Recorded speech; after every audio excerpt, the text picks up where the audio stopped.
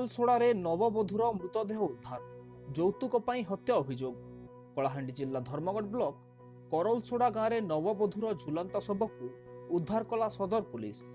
ବିବାହର 3 ମାସ ନ ପୂରୁଣୁ ନବବିବାହିତା ଦୀପିକାର ମୃତ୍ୟୁକୁ ନେଇ ସନ୍ଦେହରେ ରହିଲେ ପରିବାର ଲୋକେ। ଏନେ ଝିଅର ବାପଘର ପକ୍ଷରୁ ଯୌତୁକ ପାଇଁ ହତ୍ୟା କରାଯାଇଥିବା ଅଭିଯୋଗ ହୋଇଛି। ବିବାହ ପରଠାରୁ ଦିଆଯାଉଥିଲା ଅଧିକ ମାନସିକ ନିର୍ଯାତନା, କହିଛନ୍ତି ନବବଧୂର ବାପା। ଗତକାଲି ହତ୍ୟା କରି ଆତ୍ମହତ୍ୟାର ରୂପ ଦେଇଥିବା ଅଭିଯୋଗ କରିଛନ୍ତି ପରିବାର ଲୋକେ। ଏନେ ଭବାନୀପାଟଣା ସଦର ଥାନାରେ ଅଭିଯୋଗ ହେବା ପରେ ପୁଲିସ ପକ୍ଷରୁ ଏକ ଅପମୃତ୍ୟୁ ମାମଲା ରୁଜୁ କରି ମାଜିଷ୍ଟ୍ରେଟଙ୍କ ଉପସ୍ଥିତିରେ ଚଳାଇଛନ୍ତି ତଦନ୍ତ। Bureau report, Kalahandi TV.